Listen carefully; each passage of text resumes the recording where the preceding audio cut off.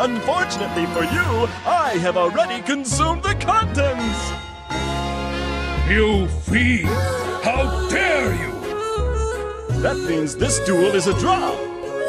We shall meet again. My compliments to the chef. Our lunch! Oh, it's okay. We can always make it again. Jennifer's right. Lunches are expendable. Which reminds me, I haven't had Pizza Shack's teriyaki pizza in a long time. Now then, since this is all over, we'll be heading back to Earth. There's no need to shed any tears. So long, people of the Netherworld. You go, Gordon. Take it nice and easy. No one, not even a demon, can deny a man his Pizza Shack teriyaki pizza. Now, if I can just return to Earth and act like nothing ever happened.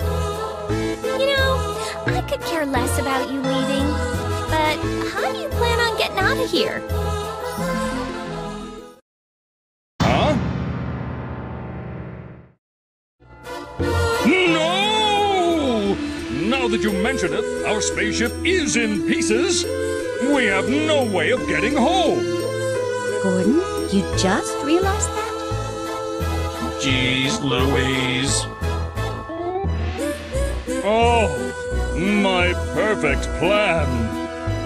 Too bad, Gordon. Your fate is to be my vassal. Ugh.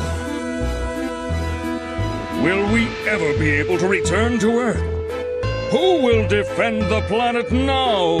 Will my duty as defender of Earth go unfulfilled?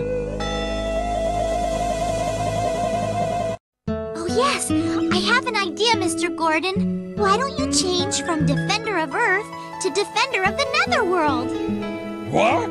I could never do that.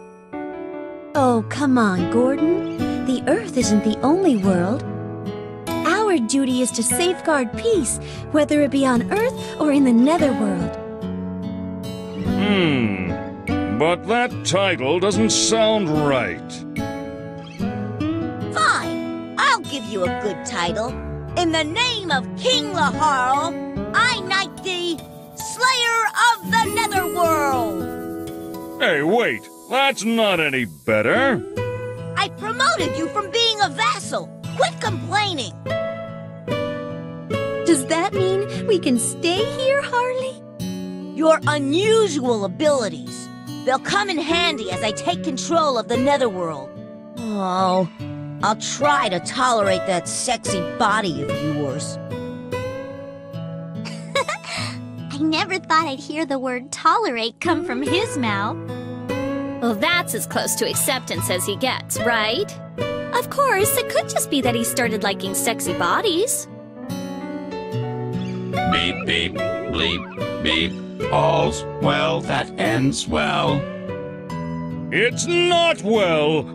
This is a dream. It must be a dream. Somebody tell me it's a dream.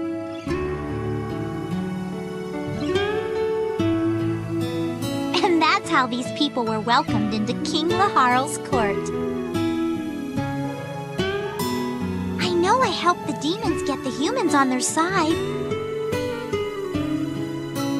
But these days, I'm not so concerned about that kind of stuff. I hope one day all angels, demons, and humans can live happily together just as we do.